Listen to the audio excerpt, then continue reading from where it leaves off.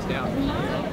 AFN Daegu hosts the annual National Night Out to enhance the relationship between military police and community members.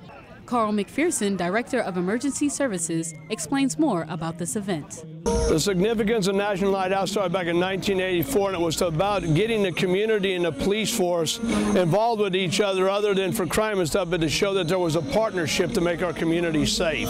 It's about that community policing relation, that community and policing partnership that makes the neighborhood a safer place to live in. What we hope when it's done tonight is that we have a better understanding between us and our community, what we can do and what they can do to help make their neighborhoods safe.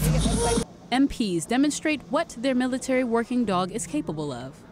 Emergency personnel also provide safety education with information booths where residents can learn and spend time getting to know first responders. Reporting from Daegu, Korea, I'm Army Sergeant Joni Jackson.